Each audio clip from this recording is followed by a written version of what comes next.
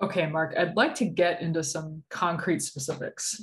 Let's say I'm a church pastor, which isn't that hard to imagine, and I'm intrigued by this idea of storytelling. How might I take that approach back to my church and begin to implement it? Where would I even start?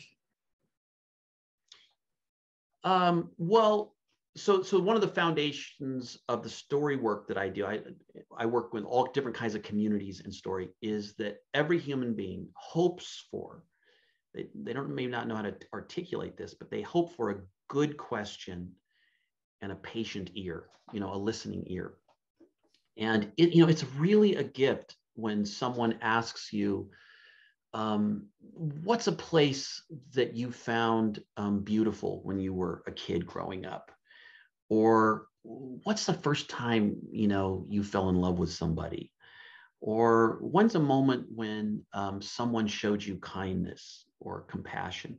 And all of a sudden, you scan your memories, and then you remember, when I was 17 years old, my parents divorced, my dad moved to another town. It was such a mess. And I remember my parents and my best friend saying, hey, you can stay here whenever you want. And suddenly I was like spending weekends in this home, and it was just like a little place I could get away from the chaos of my family. And I'm just thinking, I haven't even thought of this in 20 years, but boy, that mom who invited me to stay at their house, what a nice woman. I mean, she could really tell I was hurting, and you get to remember all those connections and love and emotions. So for pastors,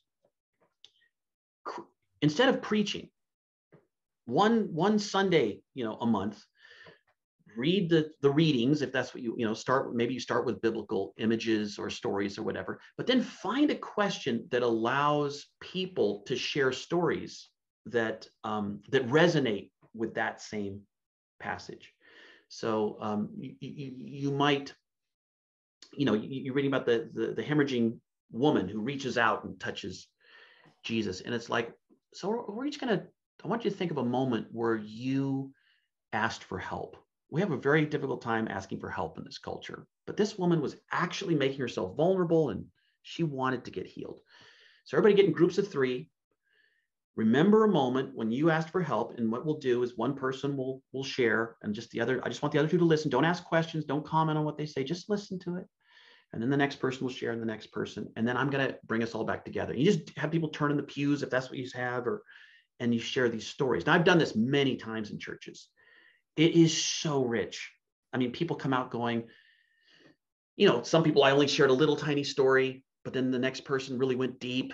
And then that made me remember something really deep. And then all of a sudden we're in it. And then actually the pastor's job is super simple, because everybody comes out going like, it's really hard to ask for help. I would much rather, suffer in silence and ask for help and all this stuff. Okay, now let's go back to the passage, after we've shared all this.